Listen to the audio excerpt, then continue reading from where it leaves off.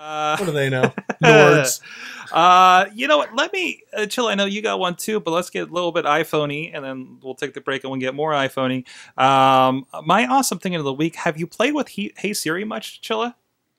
I have. So one of the drawbacks to Hey Siri is that the phone has to be plugged in. Yeah.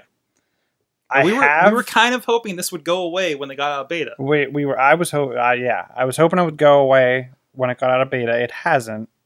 I use it a lot, obviously at home, especially when I'm home alone with the new kid. Yeah. It makes it so much easier for searching for something or texting someone or anything of that nature. So is this like OK Google? This is like OK Google. So basically, I have this plugged in here, and I can say, hey Siri, set my alarm for 7 a.m. And it's going, and actually updates the words a lot quicker than it used to be, like Google does. So why does it have to be plugged in? They want it on battery. They went off battery because it's always listening. Now the Moto X did this first, right?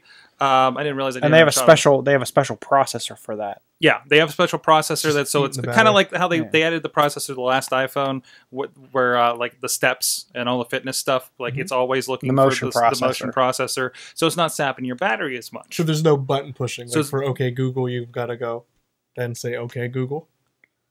No, for OK Google, it's like my phone is sitting there, and I say OK Google, and you hear the yeah, okay, yeah, you're right, yeah.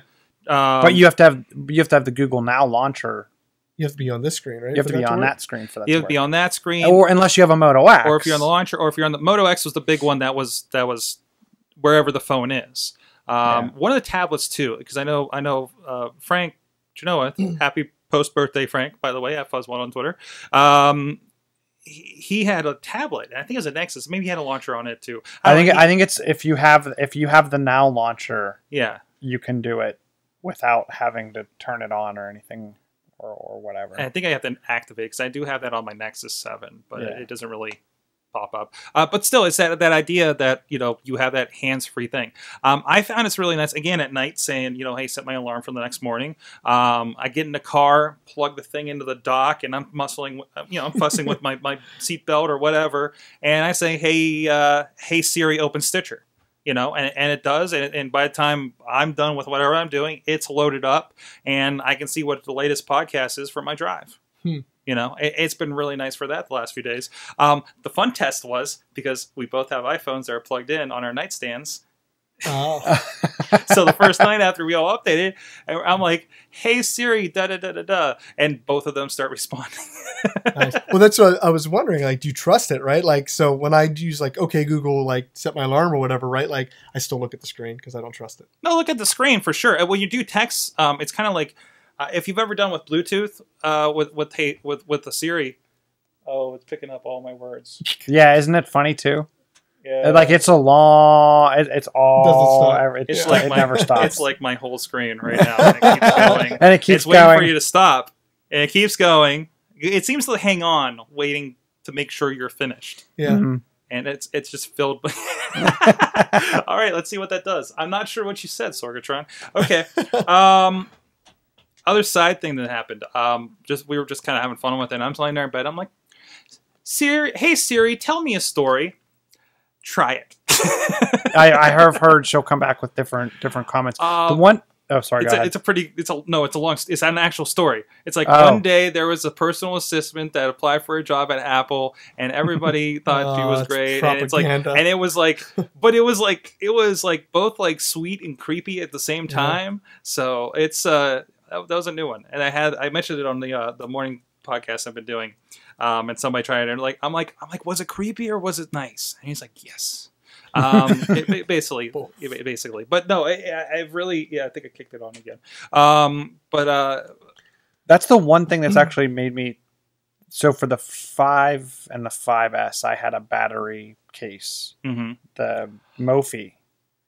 Oh. And I thought, I actually used it a while at first, and then I just became more in the habit of, like, when I'm at work, I used to just throw my phone down on my desk. Then I got a nice dock where I could see the phone, and it got me in the habit of always just plugging the phone in because it's 2 inches from a charger anyway. Yeah. So why not just throw it on a dock or throw it on a charge?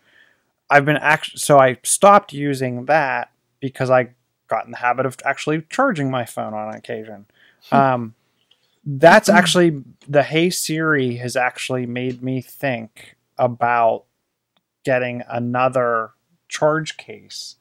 Because if you're in a situation where you want to use it and you're not around a charger, you could just turn the case on. And it would confuse the battery and think it was on charge. So that's the Hey Siri workaround. Yeah. And I'm wondering if in the next phone or somehow they're going to figure out a way with the motion processor or something. I bet your 6X is going to have we got a chip that does that too, or the motion processor does that now. Just like they did in the Moto X. Yeah. Another interesting thing that happened, my wife has it plugged in playing Pandora all day at work, and she found out she's on calls, and just happened to us. And she'd be like, "Hey, so and so," and look down, and there's everything transcribed as a command to Siri. No, I think it's early days. It's one of those new features that works awesome. Like Siri has never worked this smoothly for me. Siri was horrible. Yeah, and it's as responsive now as like Google Now is. Because I've always been impressed with how Google Now is for that. It's still a little wonky on the glass. But on the tablet, or now that you have like Google Now on your laptop, right? Like it's sometimes I'm just lazy. I'll just open a new tab and be like, okay, Google, what's blah blah blah blah blah. It's just like the height of laziness at that point, isn't it? Well, and that's the one thing I think it was interesting before. I don't know if it was back during WWDC or when it was, but they said they were going to do a lot with Siri, and I'm sure it's because they were feeling the pain from Google and Microsoft. They knew they were going to launch Cortana. I've heard recently they've bumped up the R&D up in Boston, which is where the Siri group is, as well as the partnership with IBM and Watson. So they're in with Watson now. I've heard. Oh, that's right. They were doing the business stuff. Watson just announced that Watson was going to start releasing business applications using the technology. So I'm interested to see where IBM helps them go with this, because now you're going to have all this big business, big data, being able to quickly search through massive amounts of information and return the data. So that could be their answer to what Google Now does. Because Google has like, doesn't Google kind of do what Watson is, where it's like it's just parse all that information? Yeah. And Apple had to rely on sites like Wolfram Alpha and different places like that. So they had to basically turn on specific sources, right? Versus Google's like, well, we are the source, right? We have everything. We are Google. Yes.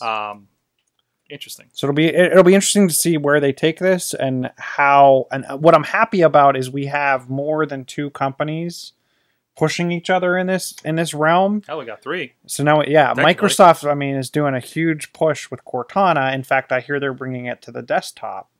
So it's going to be interesting to see how they push each other to just keep upping the game. And not just on the search level, on the things that are local to the device, like open this application or set the alarm or do whatever. Things that don't always have to kind of phone home just for a transcription. So I would say that one of the things that switched me over to the Nexus, because it was iPhone in it for years and years, was kind of the disappointment around Siri when it launched and the hype. Screen size had a huge amount to do with it, but